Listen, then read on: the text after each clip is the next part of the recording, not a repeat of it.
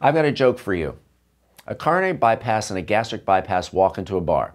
Oh wait, that's not a joke. It's a new study. And the punchline's on us. Here's the actual study title. Call to make bariatric surgery as common as coronary bypass. Really? I don't know who's making the call here, but I can tell you this. They're flat out wrong.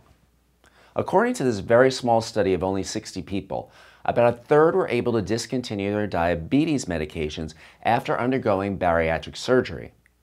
But the people in the control group who received a one-year lifestyle intervention didn't have the same results.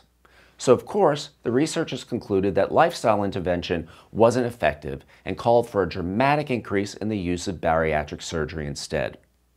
But there are some pretty big holes in this study that really need to be filled before coming to such an extreme conclusion. First of all, when your stomach is surgically reduced to the size of an egg, you will obviously eat less and lose weight. But there are some serious side effects to this type of drastic surgery.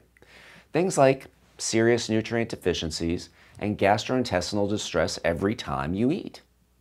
Not to mention the people in the lifestyle group were at a disadvantage at the outset. The lifestyle strategies were centered around a supposedly healthy diet that was between 12 and 1,800 calories a day and an intense exercise regimen. Plus, we have no idea what the healthy diet consisted of besides restricted calories. My guess is adding healthy fats and eliminating processed carbs wasn't part of the plan. So no doubt these patients felt deprived and were set up to fail.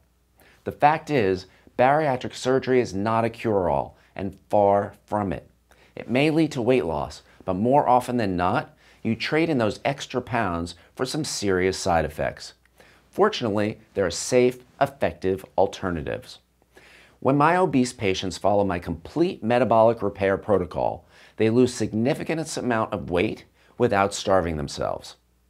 And nearly all of them can eventually come off their medications completely, or at the very least, seriously reduce them. You can learn more about it by clicking on the link below. Until next time, I'm Dr. Fred.